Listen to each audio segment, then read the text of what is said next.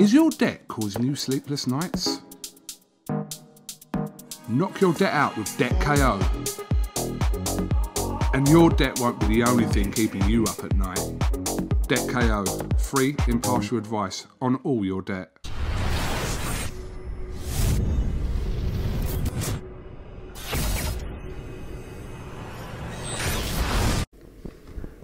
Andrew McCART, IFL TV, in association with MTK Global. Always happy to see you, Derry Matthews. How's life? All good, mate. Good to see you. Good to see everyone back. You know, in one building, all safe and healthy. Last time we were here, we were in a bad position, and things. Can we blame you for that? No, we can't blame me. It is what it was. But I'm a firm believer that things happen for a reason. Last time we couldn't have George in the corner. Tomorrow night we've got him. So things have happened for a reason, and I'm glad it happened, if I'm honest. Well, let's talk about it then. JAZZA Dickens, Ryan Walsh. You sort of said that this is a better fight than Billy Joe Saunders and Martin Murray. Why would you say that? Is this because it's two technical fighters going at it and they're at the prime of their career, so to speak? Yeah, not that went in a respectful way. Yeah, I just mean Martin and Billy Joe are two world-class fighters, two tremendous fighters. For me, Martin should have been a world champion. On paper, he should be a world champion twice. Billy Joe's a proven world champion, proven fighter. It's just, you don't get two featherweights in Britain fighting, you know, for such a big fight. And for me, it deserves a world title fight. There should be a world title fight on the line. They're both highly ranked by the governing bodies, and they're both proper athletes, both proper professional fighters, and you know, made the best man win. But we've done everything right in camp. I'm looking forward to the fight night.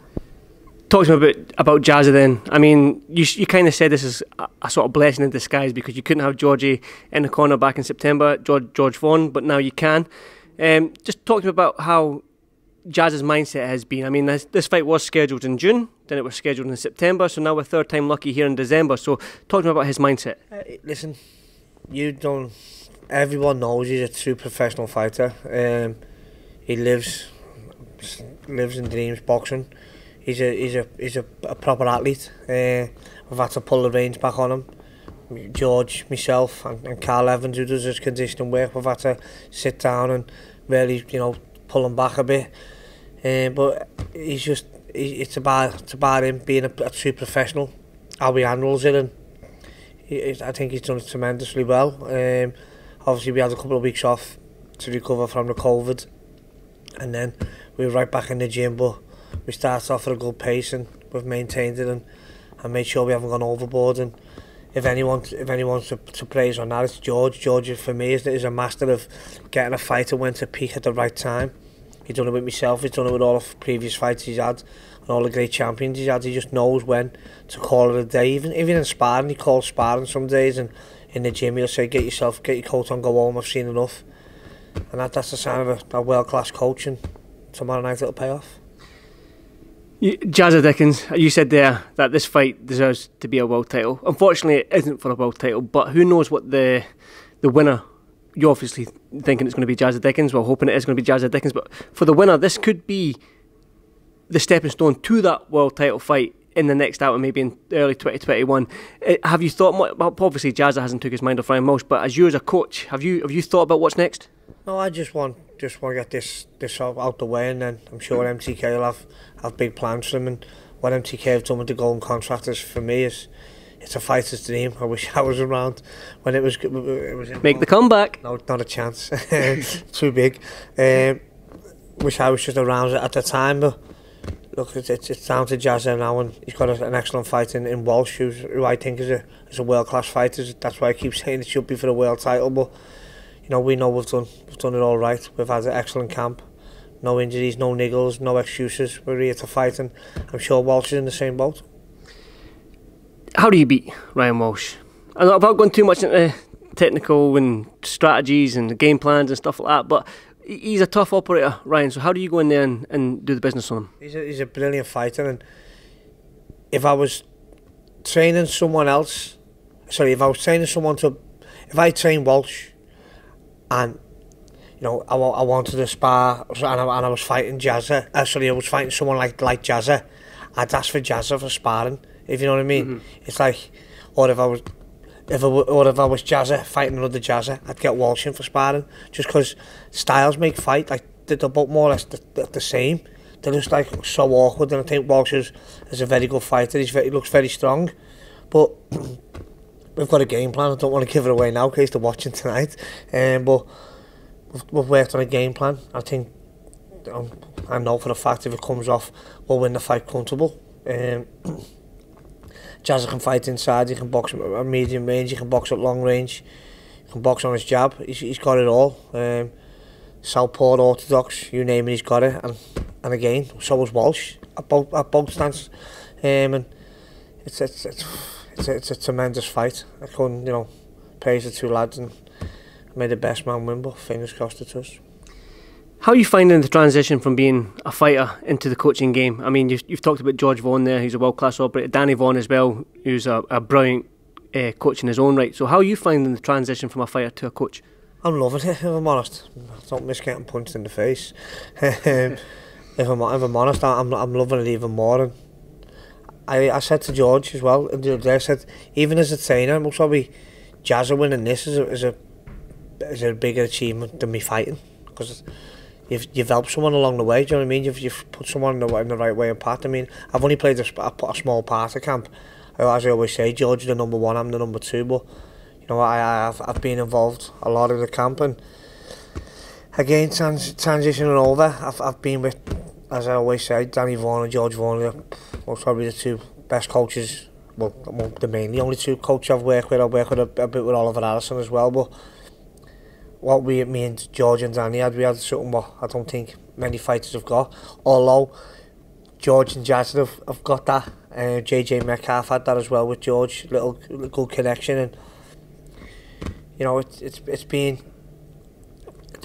hasn't been hard, because I love the sport. I love giving. I've got an amateur boxing club with like 70 kids in, 5 nights of the week. I love giving back to the sport. What's put me in, here, and put me in meeting good people and doing things I want to do in life. So I'm enjoying being a coach, and long may it continue. I don't want to fall out of love with the sport, and big nights like tomorrow night is why I'm involved with the sport. Unfortunately, in your career, you never managed to get that world title. I mean, you did have the WBU, I think. Did you? Is that right? Yeah, I won the WBU world title at featherweight. I beat Steve Foster from Manchester, and then I went on to box for the interim world title. Now it's classed as the regular. So again, it's about timing.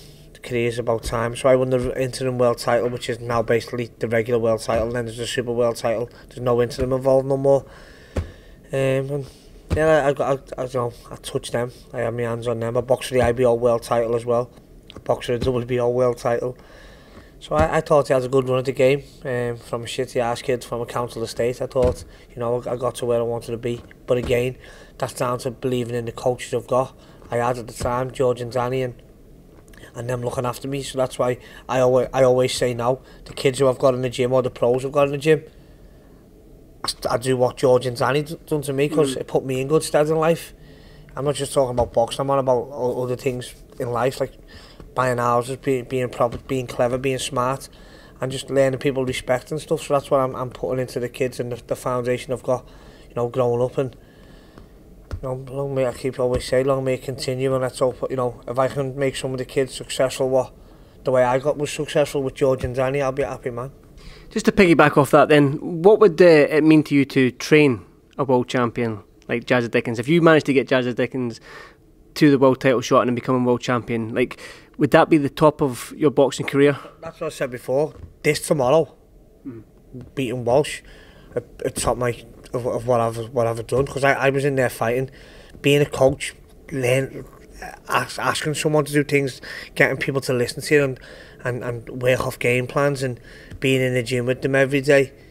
That this is a massive achievement, and for me, it's most probably the highlight of my old boxing career. And I think this can just be the start for JAZZA. I think we win tomorrow, and then I don't want to look too far ahead, but surely he's got to be knocking on the door for a world title. Surely someone's got to give him get the break, and we'll be ready for it. Well, Derry, I won't keep you much longer, but one final thoughts on why the boxing fans should tune in tomorrow night. There's no fans in the arena, obviously, but why should we tune in tomorrow night? For me, you're most probably seeing the two best featherweights who have not been crowned a world champion fighting for a golden contract final, and it can put them in good stead for being a world champion. And may the best man continue. I've got a lot of respect for the Walsh family and the team they've got. Graham Everett, they're good people. May the best man win, but again, fingers crossed, it's going to be Jazza. Well, Derry, thanks for this Fightful TV. It's always a pleasure catching up with you, even though off camera you take the pure piss out of me, man. But it's all love. I'm a joker at times, I am what I am. I don't try and change for no one, and a lot of people know that. Definitely. Well, Derry, thanks for this Fightful TV. I'll stick in and I'll speak to you soon. Thank you. Cheers. Is your debt causing you sleepless nights? Knock your debt out with Debt KO. And your debt won't be the only thing keeping you up at night. Debt KO, free impartial advice on all your debt.